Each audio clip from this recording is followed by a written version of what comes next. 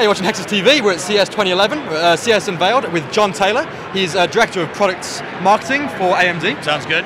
Yep, and so we're talking about Fusion today, the new AMD processors. So, John, you want to tell us why this is special, why this is a big deal for AMD? Yeah, well, it is very special. I'm glad you put it that way. It represents years of combined engineering effort, our software engineers, our silicon engineers, as we brought together the full capabilities of the GPU and the CPU and the video processor all together in a single design. So this is our E-Series Fusion APU that is launching here at CES, actually launched earlier today.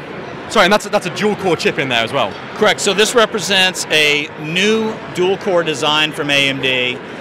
It's been codenamed Bobcat. So very small die area, very low power, yet delivers a full set of capabilities. Mainstream PC type capabilities. But interestingly, if you go by die size, it's actually more GPU than CPU.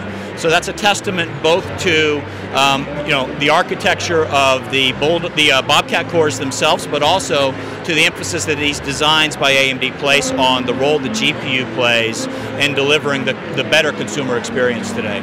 Okay, and you've got an example of a laptop there from Sony. I do. I just want to kind of just show us, because this is really, really thin. Yes, this is an example of what's one of the very hot notebook PC categories here at CES. This is a 11.6 inch. It's an ultra thin, and of course it's kind of a, what would you call that? Mauve, pink. Definitely pink, I think. Yeah, it's my favorite of all of them here on the show floor.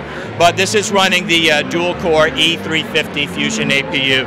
So again, in this very thin form factor, you're going to get more than 10 hours of battery life using a metric like Mobile Marco 7. You're going to get the ability to do multitasking through that dual-core CPU. You've got a dedicated high-definition video decoder block, the same technology that you'll find in our new Radeon 6000 series GPUs that just launched.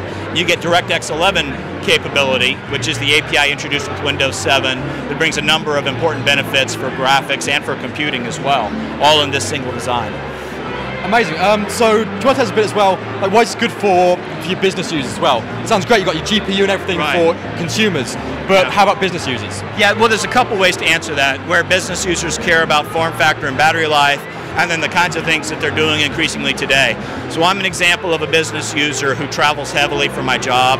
I traveled on the neighborhood of 150,000 miles last year. And so the form factor really matters to me, the weight of the bag that I have to carry, but then that even if I am in, sitting in a coach seat, the person in front of me 5 minutes after takeoff reclines, I can still open these kinds of devices, yet they have a full keyboard and I can be productive on them.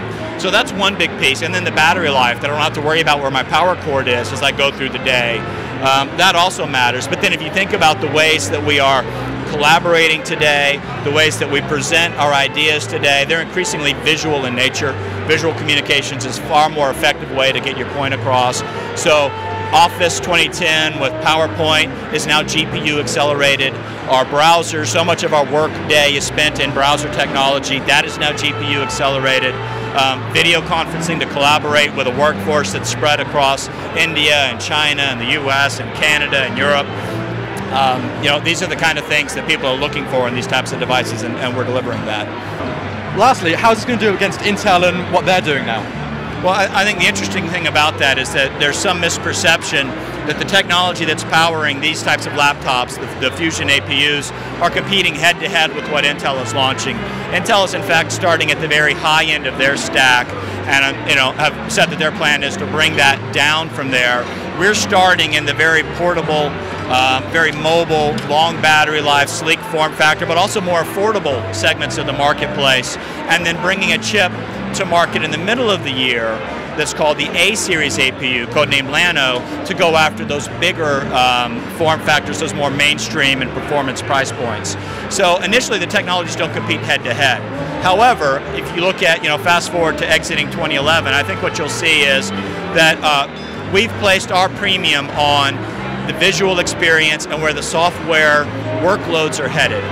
Consumers today, the amount they work with videos, the amount they work with image files, the amount that they want to do even high definition video conferencing, the new types of user interfaces, the promise of what we see in a technology like Connect, those all represent data-dense workloads that lend themselves to parallel processing.